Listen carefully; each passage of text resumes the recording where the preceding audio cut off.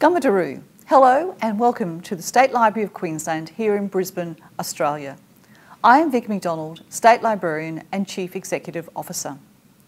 I begin by acknowledging Aboriginal and Torres Strait Islander people and their continuing connection to land and as custodians of stories for millennia. State Library's nomination for the 2023 Dublin Literary Award is Bone Memories by Sally Piper, published by University of Queensland Press. The Brisbane author's third novel examines love, loss and our connection to the natural world.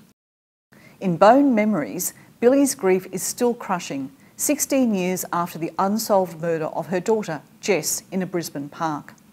Daniel, who was a toddler when he saw his mother die, is stuck in limbo with his grandmother. Daniel's stepmother, Carla, is also trapped by Jess's legacy.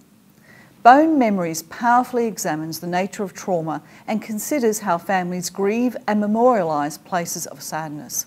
It is a thrilling and affecting novel that moves us to reflect on those we love and our fear of them being taken from us. On behalf of State Library's staff, I am proud to nominate Sally Piper's Bone Memories for the 2023 Dublin Literary Award.